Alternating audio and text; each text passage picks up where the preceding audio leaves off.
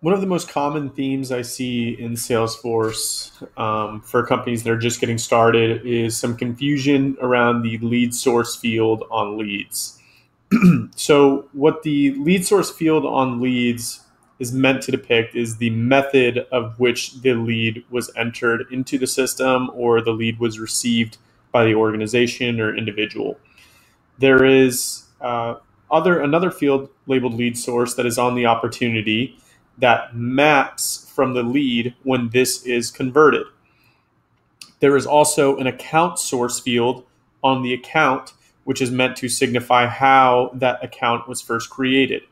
Because remember, this is a lead, so it is an individual as well as a company on the same record.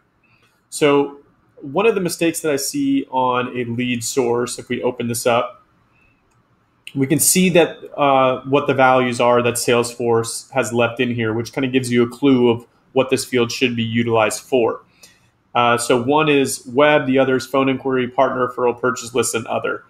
There are actually more values if you're just looking at Salesforce out of the box, but this is a development org.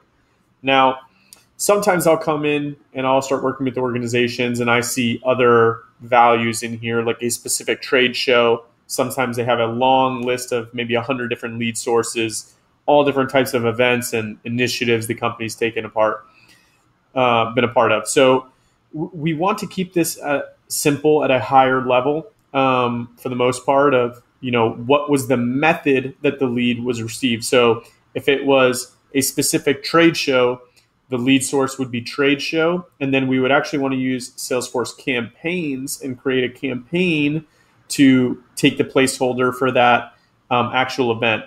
From campaign, there are other items that we can use that help us define the ROI.